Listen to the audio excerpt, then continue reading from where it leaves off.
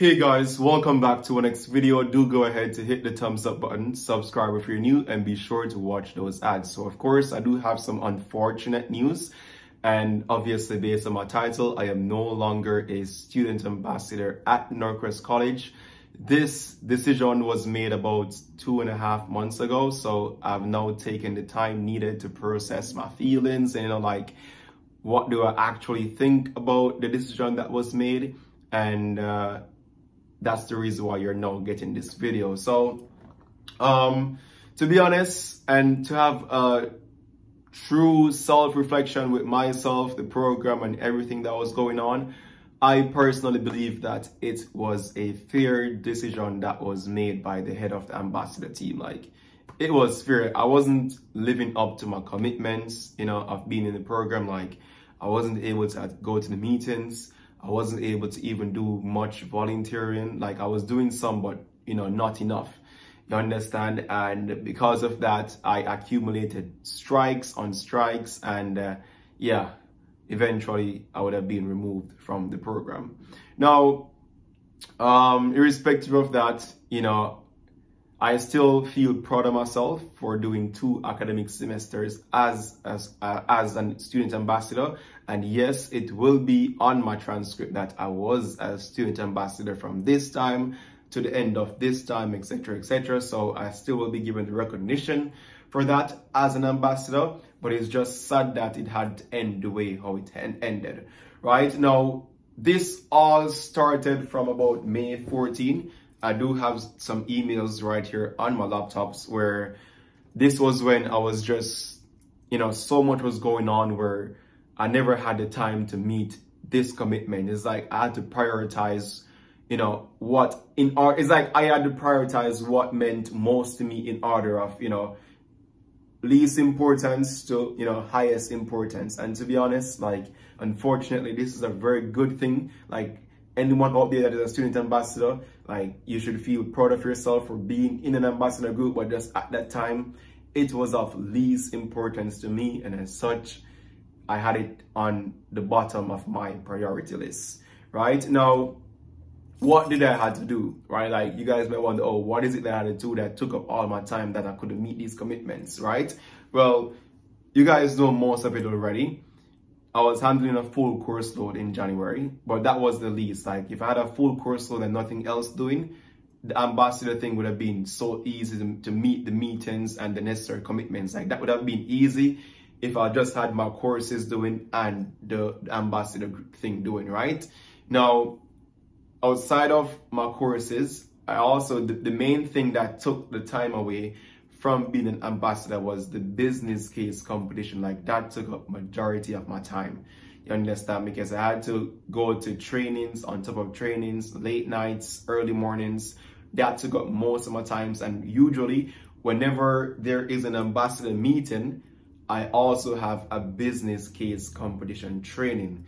And that was like of more importance to me because, like, I love being a competitor, and like that's like Uhraine. Like, if you're gonna talk about Uhraine, I'm gonna be a competitor. So, like, I had to be at those training sessions. We had a competition coming up. My teammates in the business case competition depended on me a lot, heavily too. So, like, I couldn't let them down. I couldn't let down my mentors, and there was just so much time clash that was going on that, unfortunately, when this was going on, I had the business case. I couldn't make to go to this because I chose the business case over this. So that led to me getting my first strike. That was my first strike that I got, and I was like, okay, I will try to improve, try to make amends and, try to get back on track. But unfortunately, I don't know why I'm a spacer.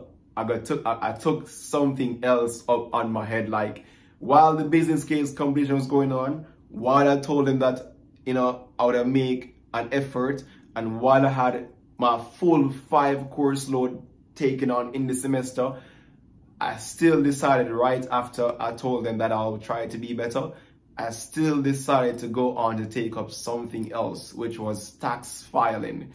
You understand? Now, tax filing was voluntarily as well. Like, I had to do various hours, and at this time, whenever there was like any volunteering to do in the ambassador thing, whenever there was any volunteer sessions or anything like that, I would be filing taxes. And I thought that filing taxes was like of way more importance, and I still do, because that's like valid experience that I got from there. And you guys know how I was filing taxes. Like, that was all over the media. You guys know I was doing my business case competition, and that turned out to be successful. Like, it was a good investment, as I did won the case competition. I got lots of recognition from just that competition. I was literally the face of Northwest College from that competition. So it's like, you know, I took up this additional tax thing on my head, and then when I had the volunteer things to do, I was filing taxes, and that was my second strike.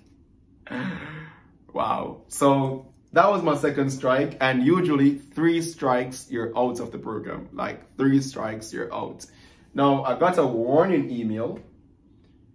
Right, on May 15. But by this time on May 15, the semester was over, and I was pretty much free. Like, you know, I was pretty much free, but I did have work. That's when I got hired as a server. I got hired as a server April month end, right? That was like right after my exams. I got hired as a server. Now, Amanda reached out to me, and Amanda said, "Hi, Uhraine. Thank you for Oh, actually, I reached out to her first. So I reached out to her on May 14, right? And I said to her, hey, I hope you're having a great day. I wanted to touch base with you regarding a time clash between my work schedule, because, as I said, I'm trying to make an effort. I'm trying to show that, yes, I still want to be an ambassador, but there are things in my life that are just like clashing with the time of the meetings and the volunteer sessions. Sorry. So I told her, you know, there's a time clash between my work schedule and today's meeting. I work from 4 to 9, which overlaps with the meeting time. I wish I could call in, but I really need the money to help with my tuition for the fall semester. I hope this won't cause any trouble. Thank you.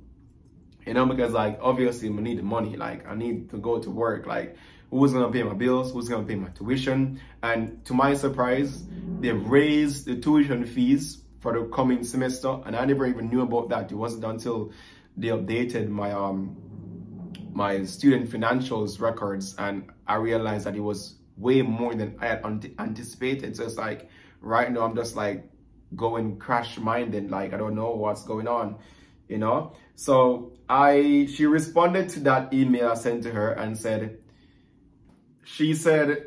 thank you, Uhraine, for informing me about your absence. While I understand your reasons, the late notice is problematic and has resulted in a 4th strike. Typically, a 3rd strike leads to removal from the program, but I had hoped to see an improvement in your attendance and participation. You are a fantastic addition to the ambassador team, and I would love to see you continue. However, your lack of participation in volunteering and attending meetings impacts both the program and your teammates. Please let me know if there are any challenges you are facing that we can help you to stay engaged, or if it's best for you to leave the program. Now, I responded to that email that she said, and I said, hold on, let me find that. Hey Amanda, you are right. I have no excuse. I understand the importance of attending meetings and participating in volunteering activities, and I haven't been fulfilling my responsibilities as an ambassador. I will reflect on this and take immediate steps to improve my involvement. I'm committed to making a positive impact and ensuring my actions support the team and the program's goals. So I responded to her saying that, you know, because like, yeah, I still wanted to be an ambassador. You understand? Like, even though there was so much going on, like, I still wanted to do it. You get me? Now, when I said that I'm gonna, you know, show some more effort, and then went ahead to sign up for another volunteering duty. Like, I signed up for that on that specific day, and I choose to sign up for it on a Wednesday, because on Wednesdays I don't usually get like a work schedule on a Wednesday, right? So I signed up to volunteer for that activity, which was on a Wednesday. Now, sometimes I would only get my work schedule like 2 days in advance. You get what I'm saying? Like 2 days in advance, and I know what my next week's work schedule will look like. So it's not like I get my work schedule 1 week in advance and I know, oh, we look for the next week. Like, no, I get it like sometimes 2 days in advance. So at this time, I got it 2 days in advance, and unfortunately, I was scheduled to work on the Wednesday when I put, to do the volunteer activity. By this time, it was so close to the day for me to finish my shift, the day for me to go to the volunteer activity. It was already so close that when I sent the email to her saying that, hey, Amanda, I won't be able to make it to today's shift, she was like, oh, the same thing that happened at the last time, and that basically led to the removal of me from the program. So yeah, no longer a student ambassador, unfortunately, but at the same time, like, it hurts initially, like when I got the removal email, right? I don't want to read that email. What did she say? Okay, I can read the email. Let me have you guys read the email, because the removal email said, "Hi Uhraine, I hope you're doing well. I wanted to reach out to you because you missed your shift on May 30th for the high school lunch chat. Unfortunately, this is beyond your exceeded warning limit, which means per our policy, we will have to remove you from the ambassador program. We greatly appreciate your efforts and commitment up to this point, but it's crucial for the program's success that all volunteers fulfill their commitments or inform us in advance if they're unable to attend. Your absence have impacted the activities and have taken away opportunities for other ambassadors to participate. I hope everything is okay with you. Best wishes on your future endeavors. Take care." And that was it. That was the removal email. So like when I saw the email, I was like, damn, I'm no longer an ambassador, but it was a good run. Like there were so much memories that I've created in the ambassador group. Like, from when I first started, I did things like, the first ever thing I did was like, they were having this big function at school, and I was there welcoming the guests in an open house. I was there welcoming guests, introducing them to our programs, like showing them around the campus, etc., etc. So like, I had some great memories, but unfortunately, I think it was time for me to leave the program, because coming September, like I could see it within myself that even coming this September, I still wouldn't be able to fulfill the commitments, right? And one is because I'm gonna have full load courses, and I have set the bar so high for this coming semester to try and get a 4.0, which I'm really trying to go after. So because I've set that bar so high, it will take lots of commitment to be in my book. That's one thing. And then I'll also be working in the fall semester, so I'll be balancing both work and school. And as I said, my work is quite a distance from my place, so it's gonna be a lot of traveling, work hours to get done, and I know it won't be able to like meet with the ambassador meetings and volunteerings, etc., etc. Like, yeah, I'm just gonna focus on school and work coming this fall semester, like work for 20 hours. So like if I do 20 hours of work a week, I know that's at least up to what? That's gonna be 30 hours easily. Like 20 hours of work, you practically have to account for 30 hours, because there come times when you have to think about, oh, time to get ready, takes an hour to get ready, like press out this, press out that, shower, eat food before you go to work, and like then it takes an hour on the bus to reach to my workplace, because it's like a good distance, right? And like all those things will lead up to like 30 hours, like 20 hours of just work, then 30 hours of like getting to work, and etc., etc. So it's like having to do that plus school and finding time to study and relax, it would have been a burden. So like being removed from the ambassador program, as I said, it hurts, but it's the best decision. Like it was the best decision to make, and I thought for myself like, oh, it was a fair decision, in all honesty. Now coming September, of course, even though I'll be busy,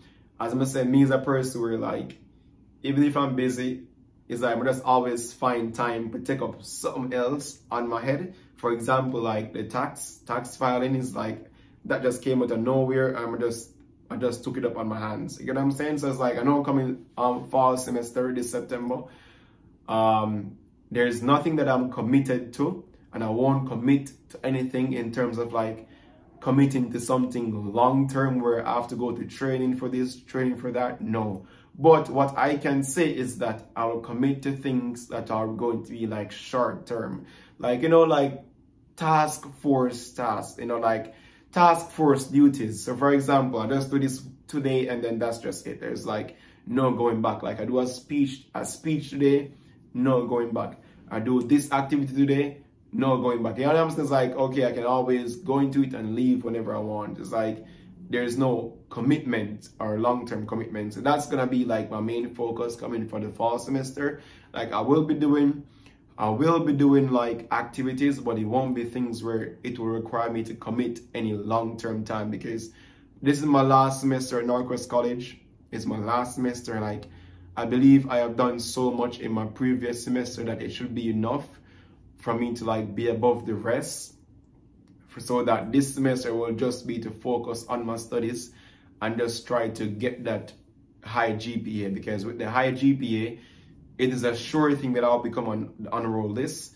And then, as I said, my educational journey does not stop at Northwest College. My educational journey will move on to either the University of Alberta, Macquarie University, or King's University.